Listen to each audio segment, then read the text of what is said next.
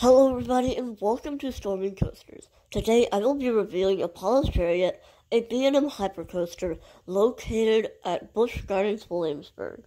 Now, if you haven't already, make sure to subscribe to the channel and like this video. I hope you enjoy.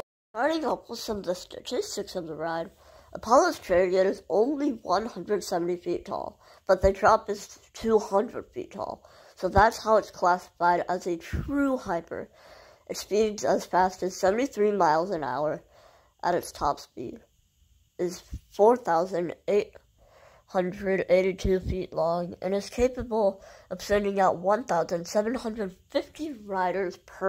Next, we are going to talk about some of the ride details. The ride is quite smooth, though I felt a small rattle the whole way through.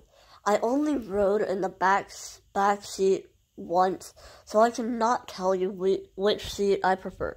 The ride is extremely pretty against the skyline, with the purple track and yellow supports.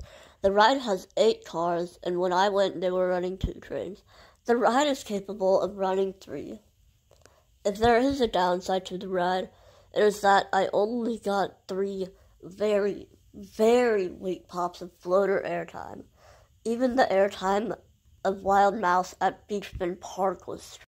When you fasten yourself on the ride, you will ascend up your 170-foot tall lift hill, and following that lift hill, you will roll down your pre-drop.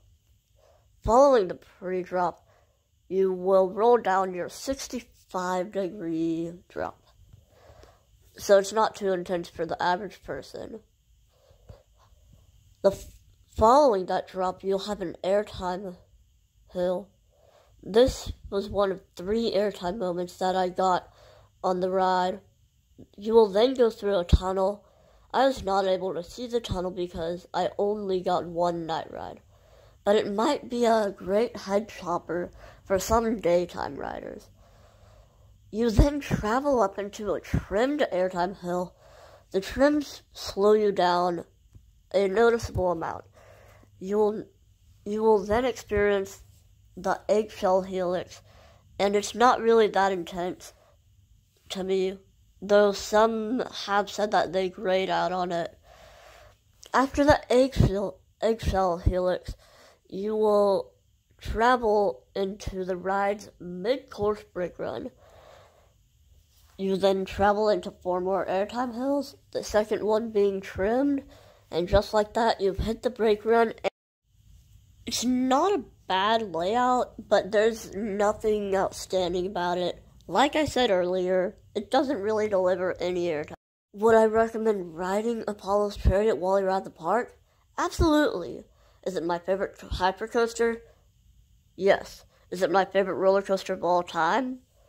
No. For Apollo's Chariot's final score, it will receive a 6 out of 10, which can make it better if the trims weren't there and the hills gave stronger floater.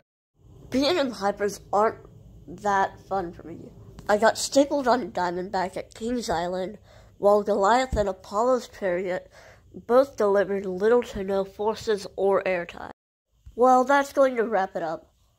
I hope you enjoyed this video. Make sure to comment below your thoughts on Apollo's Chariot at Busch Gardens Williamsburg. Remember to subscribe to this channel and like this video. Have a fantastic day.